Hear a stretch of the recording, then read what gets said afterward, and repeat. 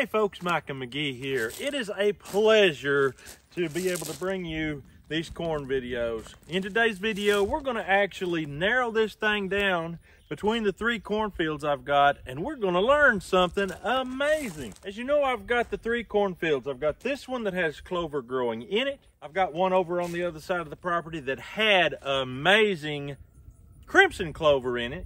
And then I've got also a field that had clover, but then it turned basically into a grass sod. We mowed it and we plowed it under. So this field right here, there's a great misunderstanding that the clover that's in this field is going to feed this current crop, and that's not true. The clover that's in this field will feed next year's crop. So as you can imagine, this corn is slightly yellow. It was even more yellow than this. We've gone through and we put nitrogen on it, so it's going to start getting greener. Right over here, we've got the corn that is growing right where my silage pile was, and that is quite green and beautiful. We're expecting with the coming rain that we're going to do better. Now, it has been extremely dry, and I know that in the recent videos we talked about how wet it was, but that was several weeks ago, and when it's getting up in the high 90s, it don't take long to dry out, especially a field like this with all this competition. But it's looking like it's going to make it. I believe we're going to have a crop. Next year, we're going to find out if red clover does as good a nitrogen placement as crimson clover. I'm hoping it does, because the crimson clover corn is amazing. Let's go look at it right now. All right, this here is the field that is the culmination of what I have. It's everything I've been trying to get. Unbelievably good corn growth, dark green, without using any fertilizer. This here was crimson clover. To be honest with you, we grew corn in that field last year. Last year I planted it July the 21st. It came in just in time to make silage before frost. But this year we got it out well in advance of that. We planted it in May.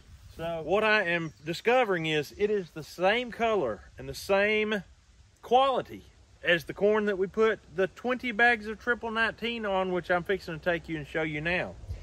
That 20 bags of triple 19 cost me right around $527, something like that.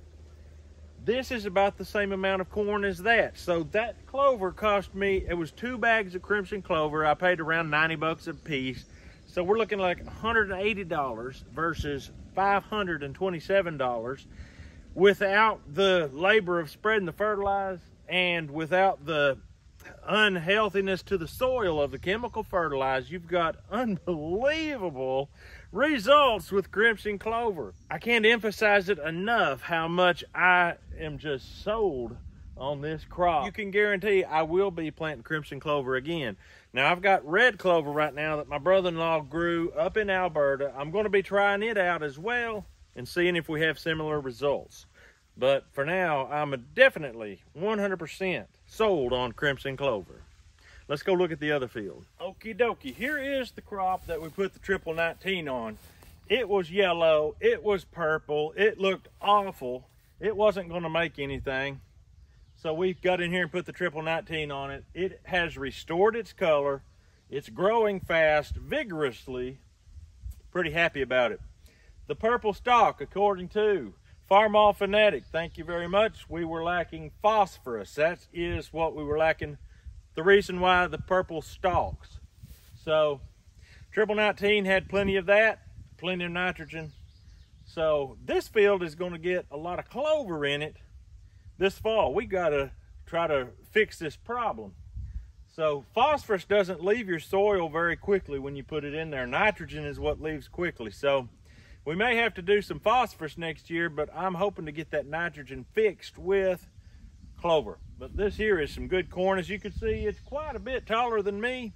The other field was taller than me as well, but not quite as tall as this, which not all this is the same height, but it's growing good. So the corn in my good patch back there that I didn't have to fertilize is the crossbred corn of the white trucker's favorite and the yellow Guatemalan. I am really excited to see what that field makes. I really am. This here is purebred Guatemalan, going to keep that alive. And then we have some pure truckers back at the other field. So this video is intended to be educational for you and help you to decide, do I want to spend $180 on clover and get this field right naturally and cheaply, or do I want to just throw chemical fertilizer on it and be done with it? That's a decision you'll have to make for yourself. But for me, I kind of like the clover. You have to think further in advance. You got to prepare this year for next year, but wow, is it ever worth it? I'm sold on it. So hope you enjoyed the video. We're going to get on out of here. We hope you have a great day. We'll see you on the next video.